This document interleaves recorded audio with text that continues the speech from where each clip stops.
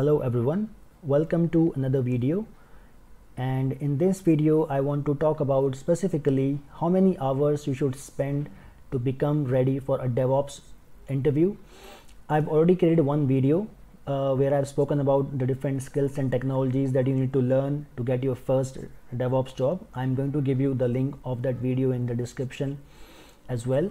But in this video I've added a few more elements that I wanted to talk about. So let's start the video. So the first skill is Linux administration. So I think you should not spend more than 20 hours learning this, and I've already created one playlist to cover all these things which I've mentioned here. So you can go through that playlist to learn about all these things, and that is just good enough to get started with Linux to start your DevOps journey. Okay, so what are the things that you need to learn in Linux? Are basic commands like cp, cd, mv, pwd, etc. Then there are some user management commands that you should know, like user add, group add, userdel, usermod. Then you should know what is a bash shell, okay, what is a command line interface, what is the syntax of a command. Then you should know what are the default directories in Linux, what is the file system hierarchy. Then redirection operators, greater than and pipe symbols are really important to learn. Then vi or vim text editor, which are the most widely used text editors in Linux. I mean, one of the most widely used text editor in Linux. Then Linux file and directory permissions, read, write, execute. Then there are some commands like chmod, chown, chgrp, etc. Then how to manage different processes using ps command, how to kill a process in case we have to troubleshoot an issue. Then how to manage different daemons and services in Linux. So there are two types of utilities that you might use, systemctl or service. So systemctl is used in Red Hat 7, 8 and 9 specifically, and if you are using the operating system like Ubuntu, in that case service commands will also work.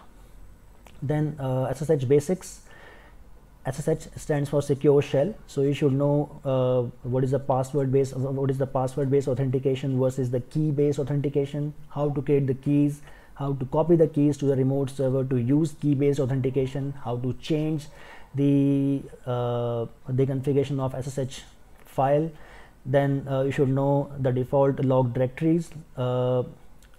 I'm talking about // log directory, where you create, where you get some default log files for different processes in Linux. So you should know the basics of that.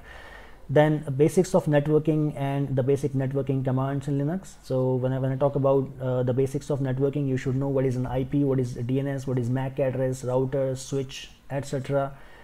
And when I talk about the commands, I'm talking about nmcli command, ipaddr show command to see the IP address in Linux, and there are some other commands as well which I've included in one of the videos that you can go through.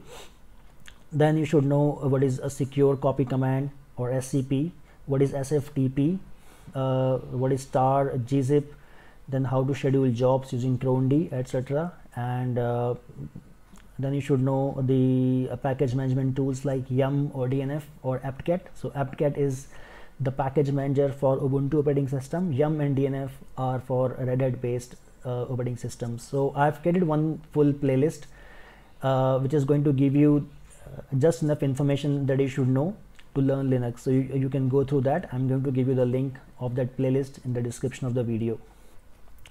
The next is cloud platform. So once again, I think you should not spend more than 20 hours, and it is really important that you create servers on cloud straight away rather than using some virtualization software like Oracle, VirtualBox or VMware, and then getting one VM locally on your laptop. It is important for you to start with the cloud servers directly, because the DevOps work is being done on cloud these days. So that is what is recommended. So depending on your choice and interest, you can start with any of the cloud platforms like AWS, Azure or GCP. You should know at least one of them. Since I am from AWS background, so I can talk about that all day. So in AWS you have a service called EC2 or Elastic Compute Cloud that is used to create virtual servers in AWS. Okay, and I'm working on I'm creating a full playlist on cloud this learning as well on AWS. That playlist will be out soon. All right. Then next is the containers or Docker. I think you should just spend 10 hours to learn Docker. Okay, not more than that. And once again, it is really important that you create and manage the containers on cloud, one of the cloud platforms like AWS, Azure, or GCP. And if using AWS, since I'm from AWS background, so I'm talking about AWS here, you can create containers on top of EC2 instances, or you can use managed services in AWS like ECS, Elastic Container Service. I'm going to cover both ways in one of my videos to show you how you can create the containers on an EC2 instance versus how you can create an Elastic container, how you can create a container on Elastic Container Service. Then next is Kubernetes, which is the container orchestration platform, which is the most widely used container orchestration platform to manage thousands of containers at the same time. So once again, I would highly recommend that you create Kubernetes cluster directly on cloud servers. And if you're using AWS, then you can use tools like KOPS, which stands for Kubernetes Operations, which is a way to create a cluster in AWS. Or you can use AWS managed services like EKS, which stands for Elastic Kubernetes Service. Next is CI/CD pipelines. I think you should not spend more than 5 hours, and you can learn any one of these three. You can learn the Jenkins tool, which is the open source tool. So you can install Jenkins on top of EC2 instances, and you can use it to create your CI/CD pipeline for your project. You can use the managed service in AWS called AWS Code Pipeline, and you can use in Azure. There's one more concept of Azure DevOps. So depending on your choice, you can use Azure DevOps as well. Then next is the monitoring tools. So whatever project you work on, you have to manage. You have to manage and monitor the entire infrastructure, the servers and your main container application. So for that, there are multiple tools available in the market like Datadog, Splunk, Kibana, Nagios, and then this Prometheus tool. So depending on your choice, you can you can learn any one of these tools, and I think that should be good enough. Okay, so I'm most likely to create a playlist on Prometheus and Grafana tools. Okay, so that'll be done a little later in the coming months. Then after that, infrastructure as code. So I think you should not spend more than 10 hours. And once again, you can use any one of these tools. The most famous one and the most widely used right now is Terraform, which is a platform independent, which means it doesn't matter whether you are using AWS, GCP, or Azure. You can use this tool to be your IAC tool. Okay, but apart from that, you have AWS CloudFormation, you have Ansible, you have Puppet, you have Vagrant, you have Chef. So depending on your choice and interest, you can choose any one of these tools, and you should not spend more than 10 hours. Then Git basics. I think you only need to spend 2 hours to learn the basics of Git. So in AWS, there's a service called AWS Code Commit that you can use to interact with Git. Then you have a GitHub, and you also have an open source tool, which is a GitLab. So again, depending on your choice, you can choose any one of the tools and any one of these tools, and you can spend 2 hours to learn it.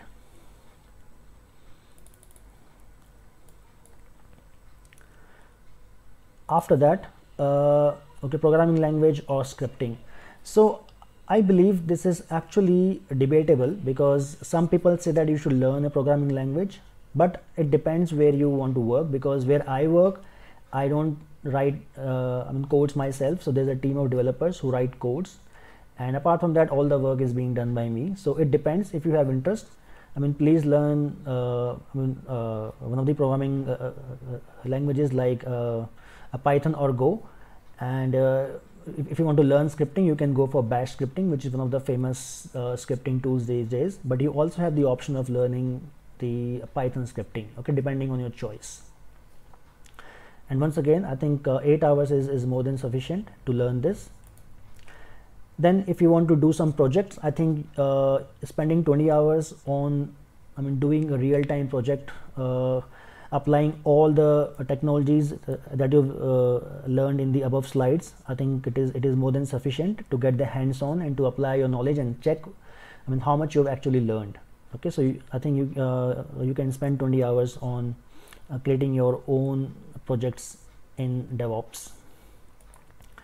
Then DevOps interview questions and answers, I would say at least spend 20 hours. I'm trying to prepare yourself for an interview, and I think that is more than sufficient. So I've created one Excel file as well, which I'm going to share in the description of the video, and this is just a screenshot of what I recommend, and what I say that you should spend time on each technology. So whatever I've just mentioned in the above slides is like, so suppose you have to spend 20 hours on Linux administration and you spend 2 hours per day, so that means that you have to dedicate 10 days to it. Okay, so 10 days with 2 hours each day is more than sufficient to learn Linux. And similarly for cloud platform like AWS, you can spend 10 days, 2 hours each day. And then for containers, it is again it is just 5 days. Then for the container orchestration tool like Kubernetes, you can spend 10 hours. For CI/CD pipelines, if you spend 2 days and you just spend 5 hours on it with 2.5 hours per day, I think 2 days are more than sufficient. And for monitoring, again, just 2 days of 2.5 hours per day are sufficient. For infrastructure as code, if you spend 2 hours per day, then 5 days. And similarly for Git basics, just 1 day of 2 hours each. Then on scripting, if you spend 2 hours a day, I think 4 days are more than sufficient. And if you are working on real-time projects in DevOps, then you can, if you spend 2 days per day, I think you can spend 10 days learning it. And interview question and answers, once again, if you spend 2 hours per day, you can spend 20 hours, that will be 10 days. So in total, if you count these number of days, it will come as 69. If you convert these days into months, it will come as 2.266 roughly. If you just round it off, it is coming as 2.5 months. So what I suggest is 2.5 months of a complete dedication to DevOps is more than sufficient to become a DevOps interview ready. Okay, so this is just my suggestion, but it will depend from person to person how much you can spend time and how much how much you can learn. So it will depend on that, but I think in general, I think just spending 2.5 months dedicatedly on DevOps is just more than sufficient to become a DevOps interview ready. Okay, so I'm going to share this Excel sheet with you. If you want to make any changes as per your needs, you can do so, and you can calculate on your own how much time you would want to spend learning DevOps. All right, so that's all I wanted to cover in this video. I hope it was useful to you, and you can share it with others if anyone needs to learn about this, and you can like my video and you can subscribe to my channel. Alright guys, I'm going to end the video now, and I'm going to see you in the next one.